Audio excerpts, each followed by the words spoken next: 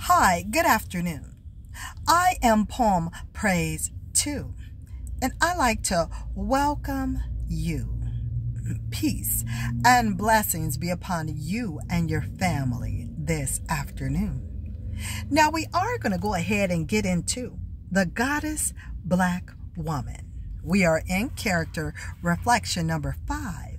This is take 4 of character reflection number 5.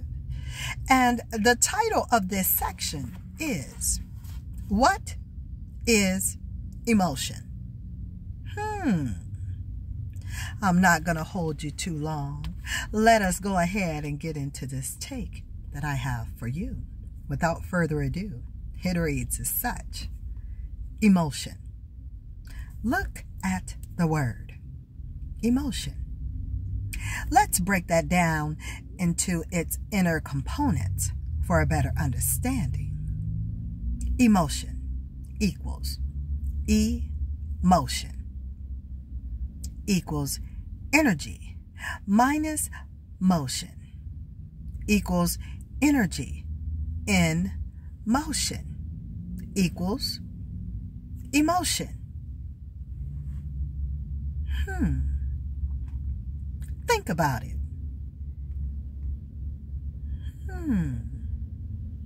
Your emotion is a reservoir of purely intense, convulsive energy stored within you, which can be stimulated by any number of factors, internally or externally. This energy of emotion can manifest in many different levels or volumes of intensity. Plus, it has many different outward expressions and forms depending upon the particular stimulus that is stimulating it.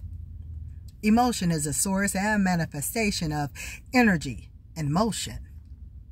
It is the fuel. It is the power. It is that which gives mobility. Emotion is the fueling energy that empowers and moves the intellect. Intellect is that focused intelligence that guides and directs the power of emotion. Every organism or organized creation has an energy and an intellect. The energy and the intellect must be separated, distinguished, organized, and prioritized in their complementary relation to one another. Look at the sperm cell of life. This organism has energy and intellect. It has a tail and a head. The tail is a source of energized mobility. The head is the source of its directed intellect. The tail helps the head meet its destination, and the head helps the tail meet its destination. This is teaching us something.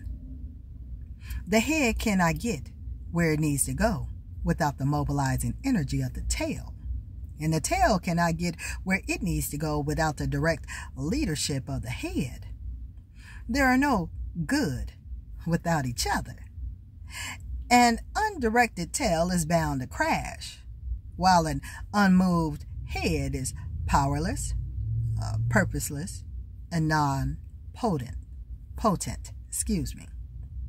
It is like a thought with no action, unrealized and unverified, as if there was never any thought at all. This is teaching us something. The importance of both the head and the tail are equally important for the purpose of creation or life in a horizontal balance.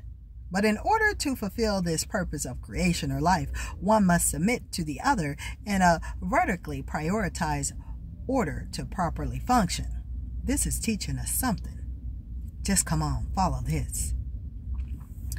The tail must be smart enough to get behind the head and push, while the head must be smart enough to get in front of the tail and lead. That is the complementary relationship that functions on purpose and toward objective. This is teaching us something. They both must submit to the nature and the purpose of their creation. Let's total chaos is all that they achieve. Lest total chaos is all they achieve.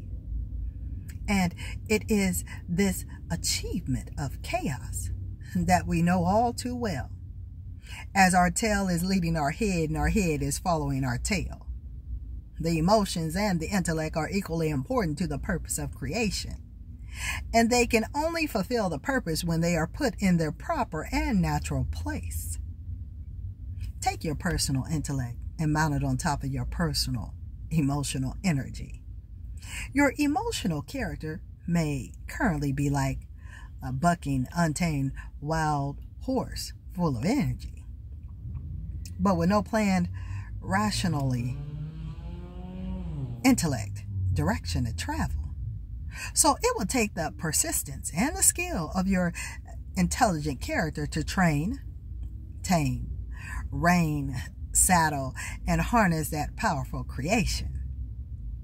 You must be a skilled rider, guider, and driver, lest that powerful energy and motion will buck you right off of it to fall on your butt again. And I know that we are all tired of falling on our butts throughout this life.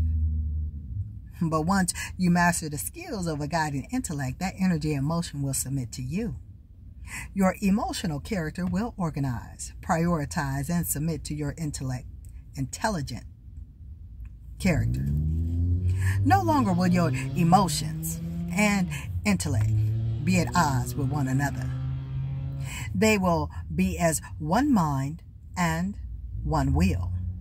Perfect complements. Perfect balance. Perfect reciprocity.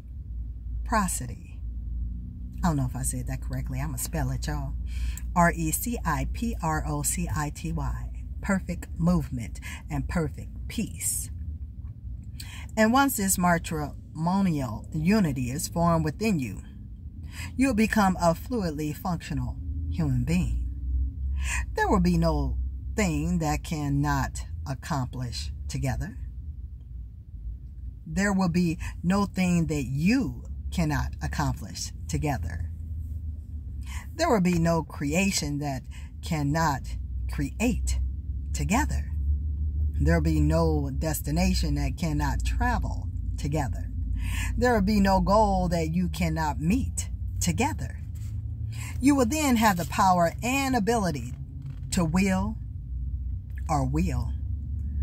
That's W-H-E-E-L. We had two spellings of will. The first one, W-I-L-L.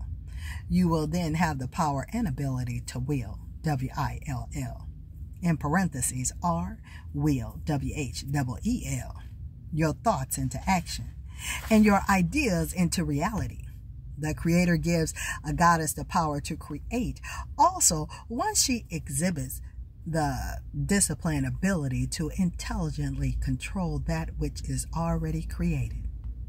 In order for you to be given the freedom to create the life that you want for yourself, you must exhibit the responsibly intelligent, disciplined, or emotional self-control. Freedom is gained through disciplined maturity. Discipline is no enemy.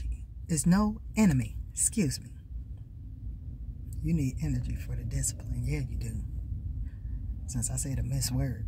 But let's get back to the sentence here at hand. Discipline is no energy. Did it again, y'all. Discipline is no enemy to freedom. It is the means to that freedom. If there would be any life situation whatsoever that would potentially provoke you to react purely emotional, just ask yourself, what would God do in this situation? And you will thereby know exactly what a goddess should do. Your God does experience very strong emotions, but is not driven nor led by them. God leads them instead. A goddess does the same. Don't let your blind emotions recklessly drive you to do something, lest they drive you right off the cliff. Distinguish, harmonize, and prioritize the two characters in your one being. Place the energetic mobility of your emotions under the guiding control of your intellect, and peace will be achieved. Peace will be achieved. The final affirmation. Whosoever controls your emotions is thereby in control of you. Yet, if you control your own emotions, you will thereby have self-control. That does complete take number 4 of character reflection. Number 5, emotional thinking. We have completed character reflection number 5. I would like for you to stay tuned for character reflection number 6, which is posture of pride. Yes, we're going to go into that chapter this next take here. But until then, I certainly want for you to be well, to take care, to be blessed, be safe, and it be at thy will. I will talk with you soon. I am signing out. It is I, Poem Praise 2. Till next time. Later, y'all.